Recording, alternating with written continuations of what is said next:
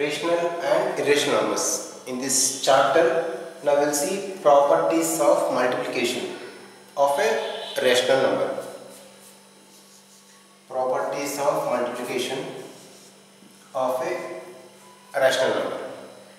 We have total five properties: closure property, commutative property, associative property, multiplicative identity and multiplicative inverse.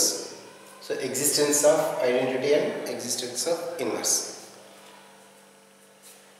First we will see the closure property.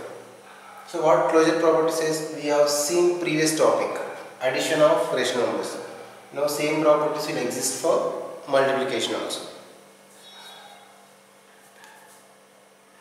A by B into C by D. Any two rational numbers, if I multiply, the result also, if it is a rational number, then that is a closure property. A by B into C by D. A into C by B into D. This is also a rational number. So closure properties exist. Commutative property. Commutative property, what it says, if two rational numbers, A by B I am taking as one rational number, C by D is a rational number. When I multiply these two, again if I multiply same rational numbers in either side. So first A by B into C by D and C by D into A by B. If both are same, then it exists a commutative property. It's simple. Take 2 by 3 into 4 by 2. That is 8 by 6, because numerator and denominator multiply. Similarly, 4 by 2 into 2 by 3. Same 8 by 6 will come. Just any example if we take also exists. Product of two rational numbers. When you interchange, if you multiply also same, it should come same result. See associative property. In commutative property is only two fractions. In associative we will discuss with three fractions. That is A by B, C by D, E by F. There are three fractions.